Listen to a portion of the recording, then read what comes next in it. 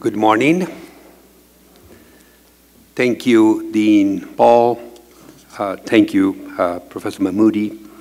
Thank you to the Baha'i Chair for inviting me to participate in this important gathering of scholars, of practitioners. And what in the 21st century is more important than world peace? Immigrant children are the fastest growing sector of the child, youth, and emerging adult population in a growing list of high and middle income countries. This morning, I will first review the most recent data on major global migratory flows over the last couple of decades. Second, I will turn to the data specifically pertinent to the United States and to children and youth. The data from 2000 to today will tell a very powerful story. Third, I will offer some reflections on mass migration, its opportunities and challenges to the defining institutions of our society, with a focus on schools and education.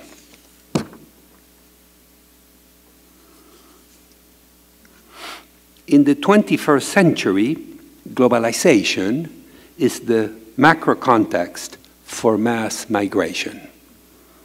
Think of globalization as 3 M's: markets, their integration and disintegration; media, the new information, communication, and media technologies that enable the deterritorialization of labor and put a new premium on knowledge-intensive work; and mass migration, the human face of globalization. The 3 M's of globalization, in synchronicity, have generated the largest movement of people in recorded history. Today, global migratory flows involve diverse populations from heterogeneous sociocultural, racial, religious backgrounds. Since the dawn of the millennium, the world is witnessing a rapid rise in the numbers of a plurality of immigrants, voluntary and involuntary, internal and international, authorized and unauthorized, environmental refugees, and victims of human trafficking. Today, the lives of over 1 billion people, are shaped by migration.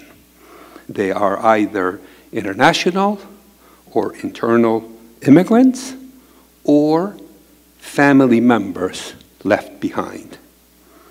All of these flows have intensified under the ascendancy of climate change, weak and collapsing states, war and terror, and growing inequality.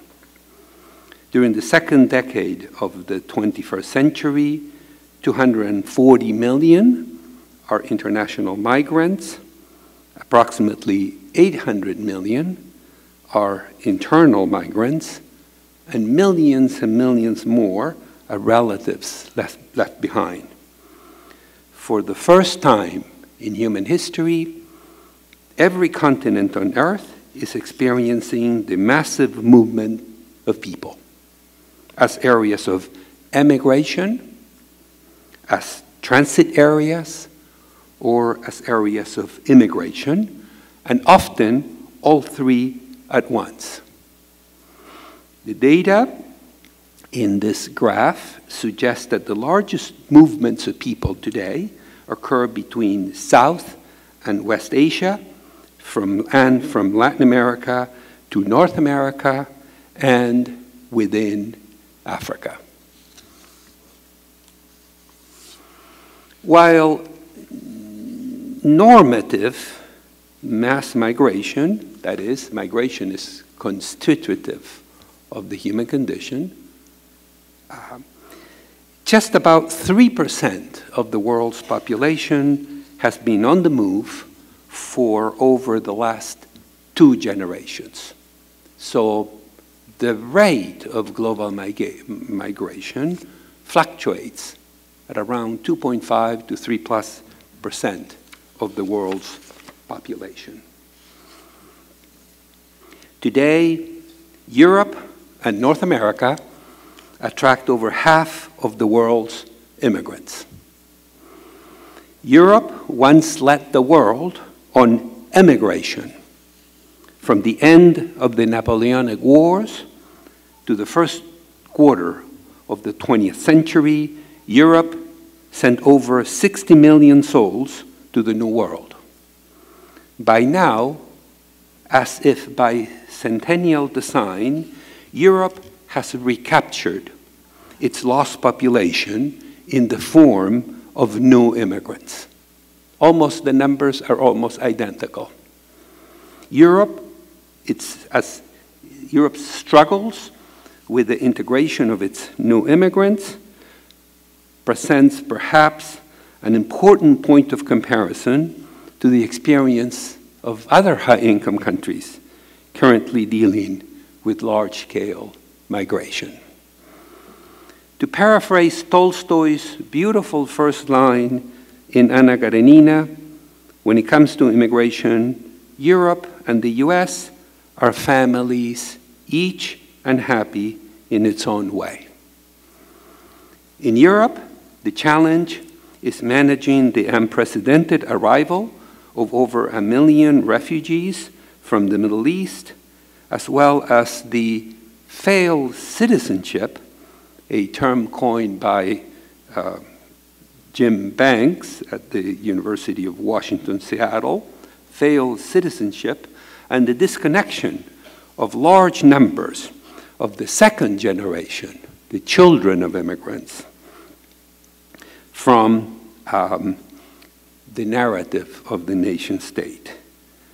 In our country, we are unhappy perhaps in the high and rather stable number of unauthorized immigrants that has been more or less a protected feature of our current immigration malaise.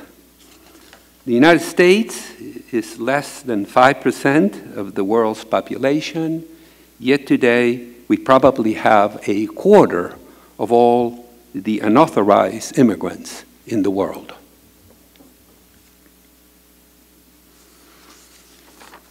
With 4 times more immigrants than the second largest country of immigration, we lead the world once again. In the United States, immigration is both history and, as the data I will share with you this morning will suggest, destiny.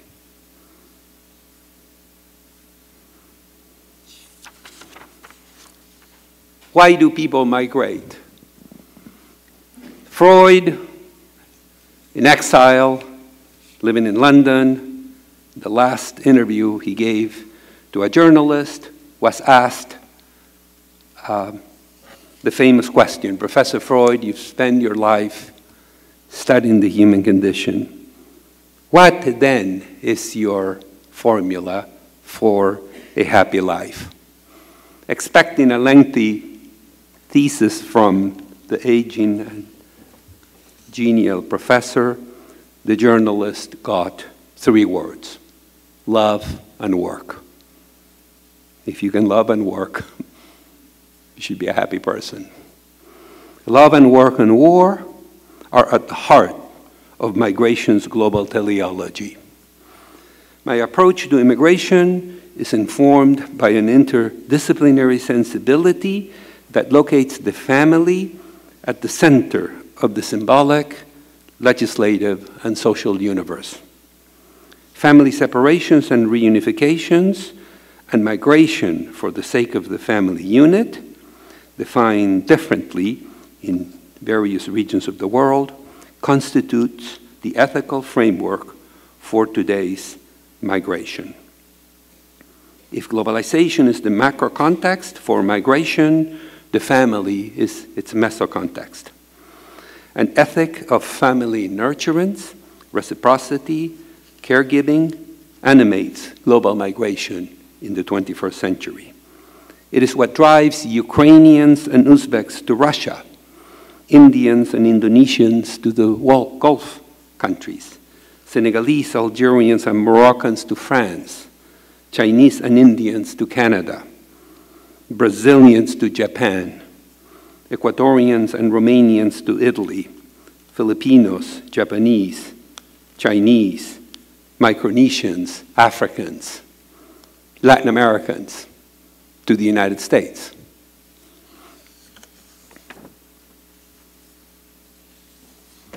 Worldwide, civil and ethnic wars, structural violence, environmental cataclysms, and poverty are behind the largest displacement of people since World War II. Today, there are over 65 million forcefully displaced and over 21 million formal refugees, half of whom are children.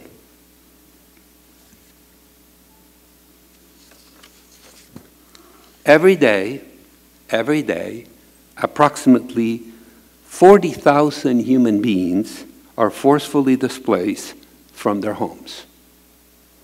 Catastrophic migrations pose new international risks to millions of immigrants and challenge the institutions of sending, transit, and receiving nations alike. While immigration is normative, it has taken a decisively dystopic turn.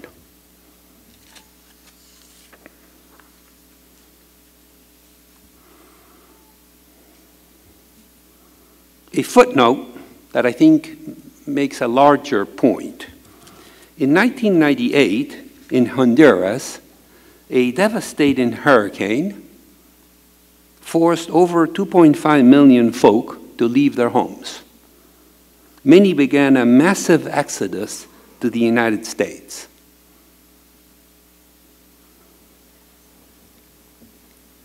And the hurricane, of course, was intensified dramatically by the massive deforestation in the Central American landscape.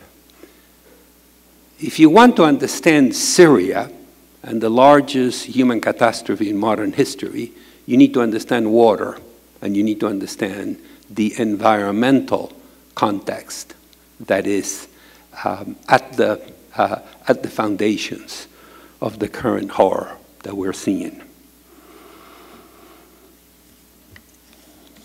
Fast forward then to the summer before last, and we witnessed a new and holy trinity of human, narcotics, and gun trafficking, growing inequality, and continued environmental cataclysm in Central America, and then the massive exodus of unaccompanied minors to the southern border of the United States.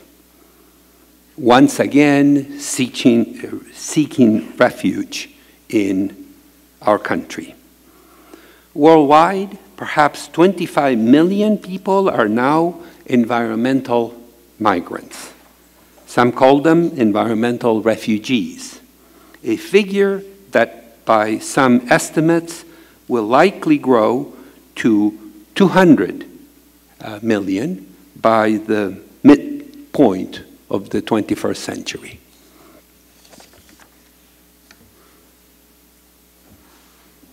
Immigration is the human face of globalization. Globalization's utopic promise and dystopic aftermath have made cultural diversity increasingly normative in the world's mega cities. Our world is much more diverse in terms of languages, religions, and ethnicities than ever before.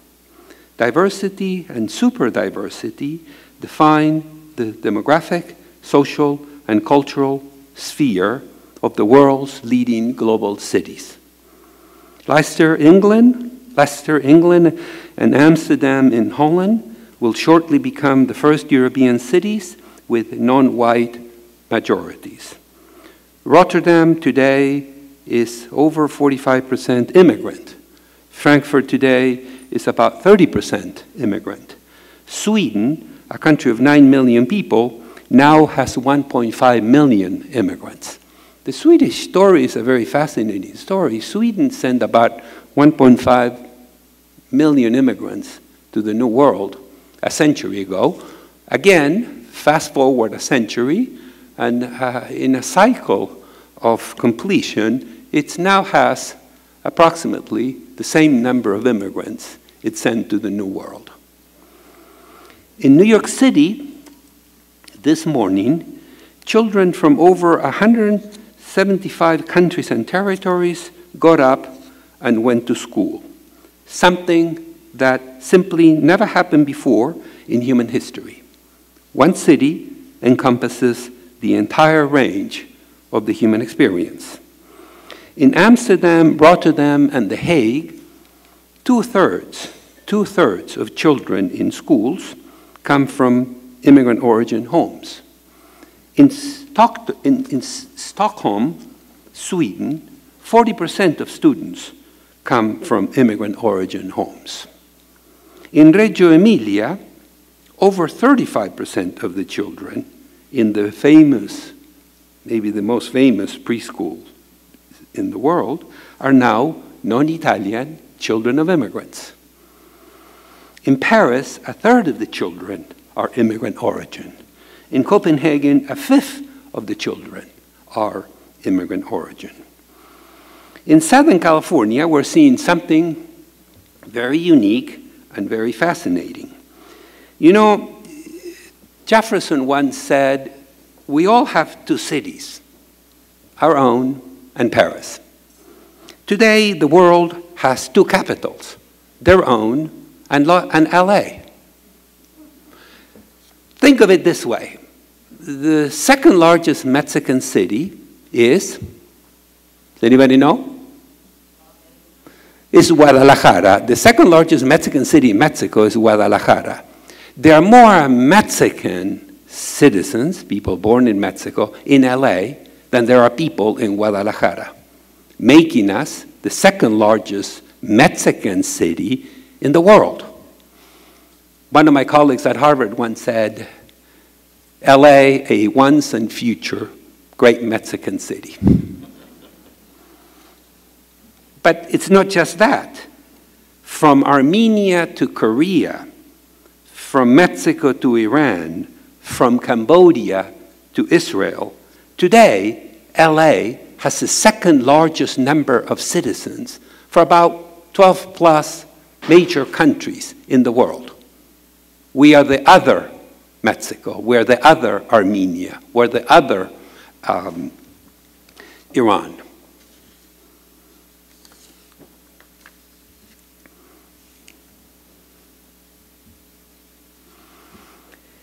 Immigration, and here is my definition, is an ethical act of and for the family. Research suggests that 4 family members today depend on the remittances sent by every Latin American immigrant living in the United States. Last year, it surpassed 440 billion, more than double the combined international aid. India leads the world in terms of remittances sent back home, while the rate of remittances has slowed. It remains proportionally higher than all other flows. according to the World Bank, immigration and remittances today probably is the largest poverty reduction effort the world has seen. And if you pause and metabolize the figures, they really should take your breath away. Think of it this way. If you're in Tajikistan, roughly 42% of the GDP is now repatriated by immigrants living abroad. A tiny number, proportionally speaking, of immigrants are carrying 40+% of the entire GDP. There are now a growing list of countries where a quarter of the GDP is now repatriated by immigrants in the diaspora.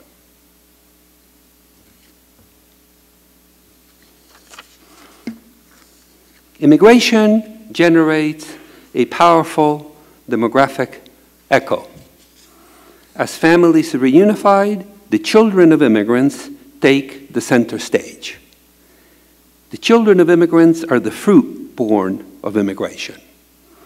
Today, in our country, a quarter of all children under age of 18, a total of over 19 million children, have an immigrant parent. Their growth has been rapid.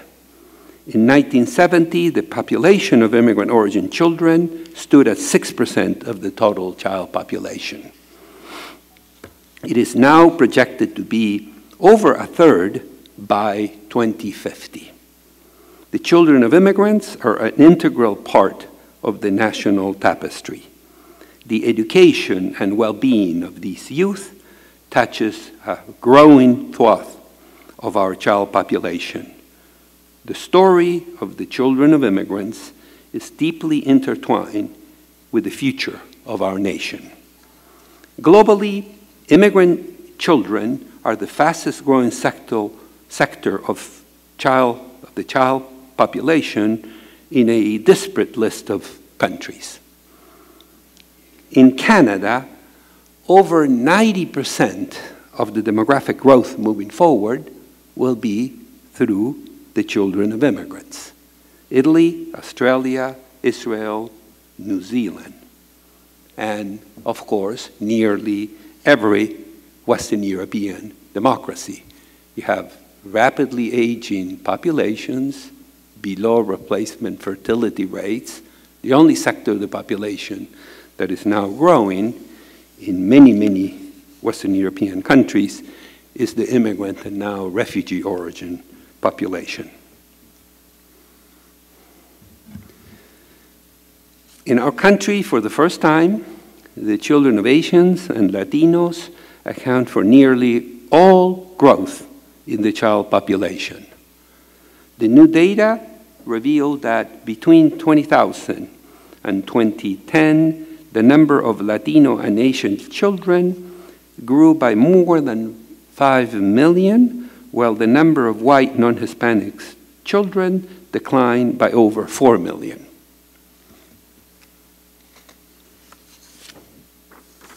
Here, and you can see Maryland, are the states, including Maryland, that are already minority-majority in the child population. Of course, California is already a minority-majority state.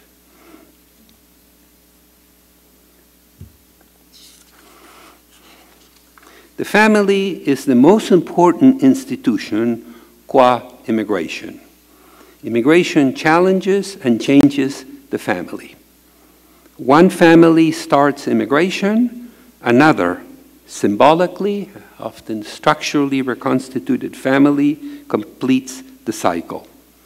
Consider these data from the LISA study, that's a longitudinal immigrant student adaptation study of the Harvard immigration projects I co-directed with Carola Suarez-Orozco, examining the changes in life and family over time in a sample of approximately 400 newly arrived immigrant youth and their families coming to our country from China, various Central American nations, the Dominican Republic, Haiti, and Mexico.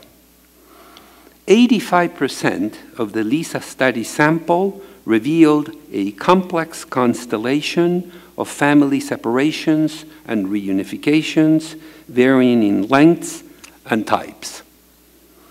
In some cases, the children are separated from both parents, or from one parent, then the other, or come from single-parent households with siblings trickling in, or a child sent ahead. Complicated family separations and reunifications, too often the product of our dystopic immigration system, affect family attachments and undermines the symbolic, legislative, and social coherence of the family. Complicated transitions subvert traditional authority systems and roles. Children acculturate at record speed and come to learn about their rights in ways that often leave their parents behind. Customary and codified child rearing and disciplinary systems of authority often come to clash in our courts with American legal practice, codified and customary norms. The LISA data reveals very significant differences between immigrant groups. Families coming from China as a group tended to migrate as a unit, while the circumstances of migration for the Haitian and Central American groups imposed family separation during migration in the majority of cases. Immigrant children today, just as they were historically, are most likely to be separated from their fathers and to be separated from their fathers for lengthy periods of time. Even as the family is the bedrock of migration and at the very center of the conceptual and policy work for migration in most advanced post-industrial societies, the process deeply destabilizes the social unit. Complicated family separations and disruptive reunifications create an undertow, threatening the transition to schooling and the well-being of millions of children in the new country.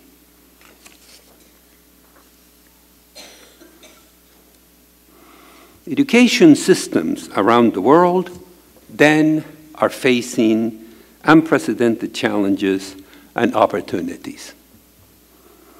Today, we have to educate ever more diverse cohorts of students to much greater levels of competency at a time when economies and societies are more integrated and vulnerable to global upheavals.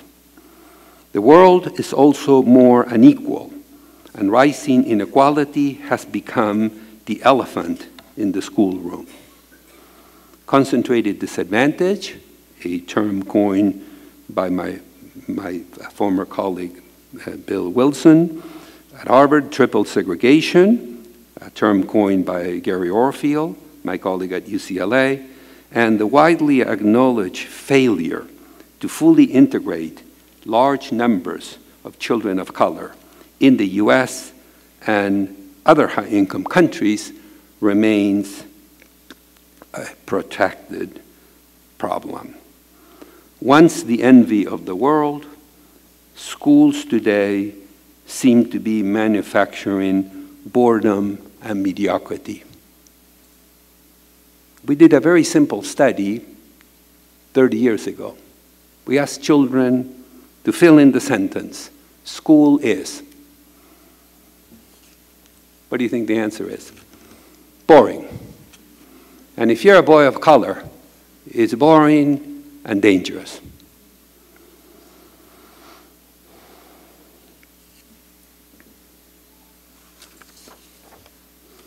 This is the racial poverty disparities in our country from the National Center for Child Poverty, using the federal definition of poverty. And these are breathtaking statistics, the number of children living below poverty in our country.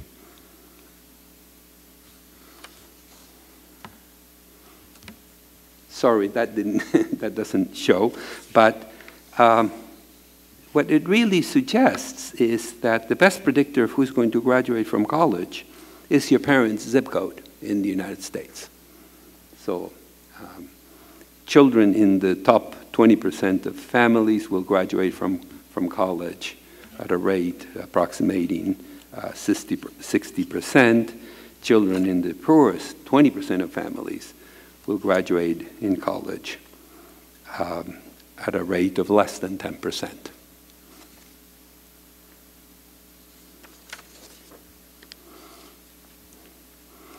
So then, as we're facing the greatest challenge education systems in all high and middle income countries are facing, we must pause and ask, what is education for? What principles ought to animate our conversation about education as a public good? Education, we know, is more important than ever before in human history, and we now have a much fuller understanding of the causal pathways by which education generates better health, a more muscular citizenry, and patterns of status mobility. I was, in listening to the video from Professor Marcelo, I was reminded of Darwin in a furiously creative moment. He's writing the diaries, and he jots down in handwriting in the margin of the diaries a famous line: "Educate the girls." This is prophetic, right? Over 150 years before we had an understanding of precisely the causal mechanisms by which literacy literally saves lives. Darwin was struggling with the idea that investing in the literacy of girls particularly is by far your best investment in education as a public good. Of course, education, as first envisioned by the ancients, is about the idea of the flourishing of the human child, to her, to his full potential. The ideal of the Greeks of the eudaimonic principle. Particularly in the Anglo-Saxon tradition, of course, education, especially in its formative, normative period, was envisioned as a tool for civic engagement, for belonging, and for citizenship. When the great John Dewey was imagining, and Horace Mann, a public, a secular, free, non-denominational educational system, citizenship was fundamentally at the center of that imagining. And of course, the third principle, unfortunately the principle that now tends to be fetishized, is the idea of the education as a function of its link to the labor market, education for jobs. When our politicians talk about education, that's what they talk about. But education can't be reduced to labor and to economics. Education, fundamentally, I wrote a book many years ago called Educating the Whole Child for the Whole World. Educating the whole child to flourish, to become an autonomous agent of her or his own destiny.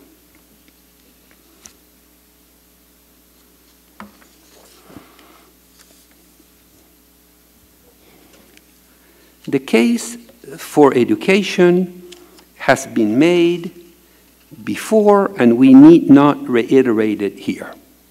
Suffice it to say that a strong corpus of economic, sociological, psychological, demographic, anthropological research has mapped out the effects of education, measured often by years of schooling or literacy, on individual socioeconomic mobility, human capital, social cohesion, social capital, health, and well-being. The preponderance of evidence for some time now is hardly surprising. Schooling tends to generate powerful, virtuous cycles. Perhaps the most exciting of the more recent findings is the general nexus between schooling, literacy, and health outcomes throughout the world. And here I point you to the work of Bob and Sarah Levine at Harvard and David Bloom at the Harvard School of Public Health. In our ever more interconnected, miniaturized, and fragile world, cultural, linguistic competencies are at the center of the new skills that we will need for all our children to thrive moving forward.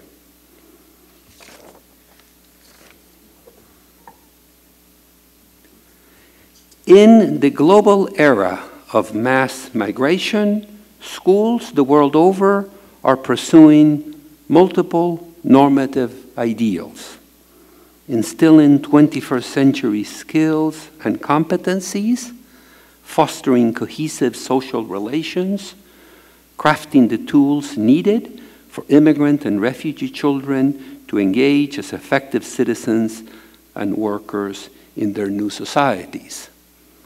We must all endeavor to disrupt gaps in achievement, patterns of language loss, and the disengagement and alienation of second-generation children and youth. These disparate pursuits are requiring that we reimagine and we re-engineer education for an entirely new era, for the era of globalization 2.0.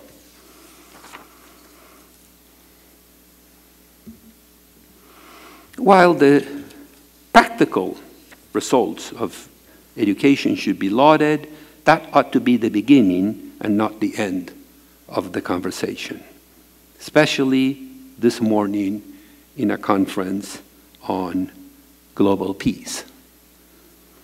What should the purpose of a formal education be?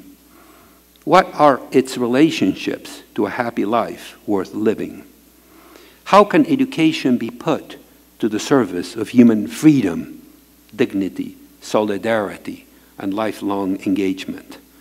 Well, these essential questions have been part of the archaeology of education in multiple traditions, Western and other alike. Globalization in the 21st century subverts the parochial tendency to limit the conversation strictly to local realities in bounded nation states.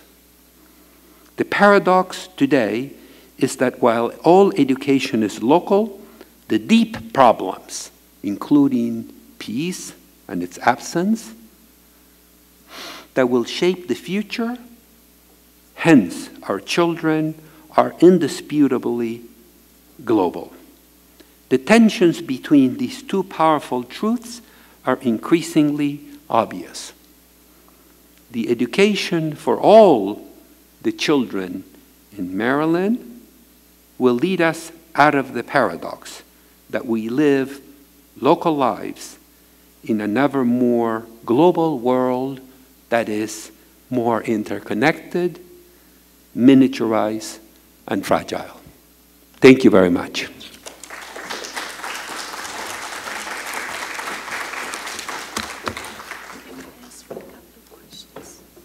Thank you so much for that very insightful lecture. We have time very quickly for about 2 questions. And I would remind the audience that when we ask questions, to just ask a question. That way we get more questions in.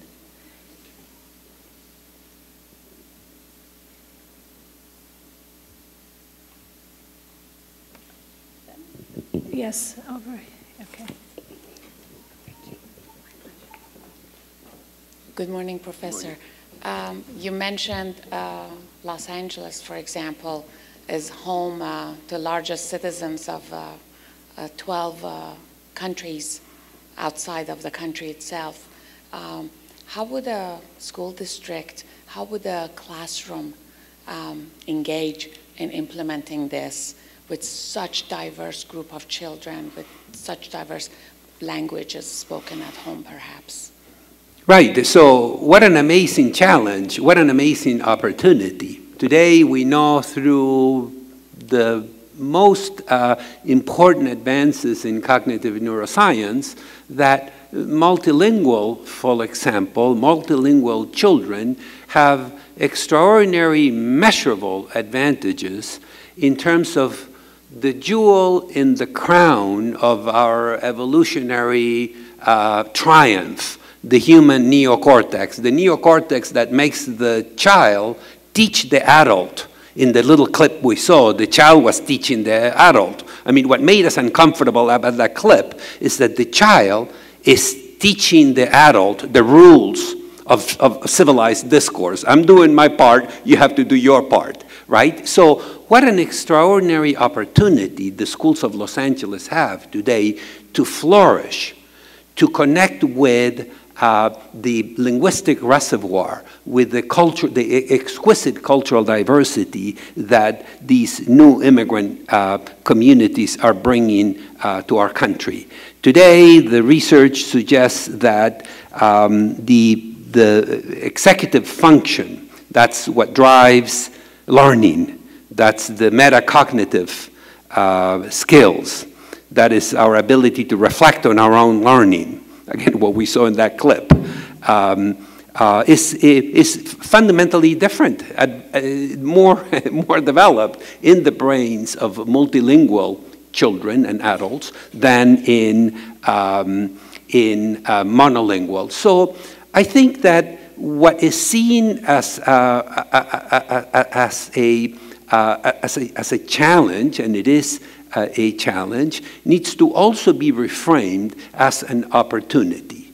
How pivoting from a paradigm of risk to a paradigm of resiliency, of strength, I think will get you more in the long term than getting stuck on the tired old deficiency paradigms. I think that I will just make, the first point is that rescuing that linguistic reservoir is an important opportunity. You know, our country, one of my colleagues at Harvard once said, we are the cemetery for languages. The Germans brought German, the Japanese brought Japanese, the Italians brought Italian, and we buried all these languages in our country. That regime of compulsive monolingualism is out of date, is dystopic. It no longer serves a purpose. Immigrant origin children gravitate towards English faster now probably than ever before in the history of immigration to the United States. And there is a concurrent tragic pattern of language, first language loss. We can't have that anymore. We need to be able to chew and walk at the same time. kids want to learn English, their parents want to learn English. We did the largest study of its kind at the time following new families coming to our country. And I've been doing basic research with immigrants for 30 years, and I've never had an immigrant parent tell me I don't want my kids to learn English, ever. So that's sort of one piece. I think another piece that is fundamental, and again, 100 years of basic research in cognitive psychology will suggest that all learning is relational. This is from Vygotsky to Jean Piaget, to Jerry Bruner, who just died, by the way, to Howard Gardner. All learning is relational. The teachers that don't know their students can't really teach. That's a kind of a form of malpractice. So we need to do much better to have teachers know and mirror the kinds of diversity that we see in the classrooms. That's what we're doing at UCLA. We are, I'm very proud of our efforts to really grow a teacher corps that is that reflects and will be rooted back into the communities where they come from. And the third issue is a very obvious issue, and just the demographics make the case. Let me be very clear here. At a moment when the fastest growing sector of the US and child and youth population is this extraordinarily diverse cohort of young people, it's very obvious there is no happy American future if there is not a happy future for our ever more diverse young population. And this is something that we need to reflect and take very, very seriously. I feel optimistic because, of course, our country is a country where immigration is history. It's sort of the narrative of how the country came to be in its present form. It is also destiny. The demography tells you the future of the United States and the future of an amazing growing list of countries, high and middle income countries the world over, is connecting with these new populations. So we have models. There are extraordinary models working with immigrant children, with refugee children. New York, the international schools in Brooklyn are extraordinary. There's a fabulous documentary called I Learn America. You should go see it, on immigrant children. In LA, we have multiple schools, the UCLA Lab School, the UCLA Community School. So but there are models all over the world. There are models in Israel. There are models in Sweden. There are models in Canada. Canada has doubled the rate of immigration we have. The Toronto schools won the award, the so-called German Nobel Prize, given to best practices for immigrant and refugee origin children. And who would have known that it takes a crack-smoking mayor of Toronto to produce the best schools for immigrant and refugee children, right? Clearly, the mayor had nothing to do with his schools, thankfully. So there are a lot of, we don't need to reinvent the wheel. There is extraordinary good, Reggio Emilia, of course, Reggio children, best practices for newly arrived children.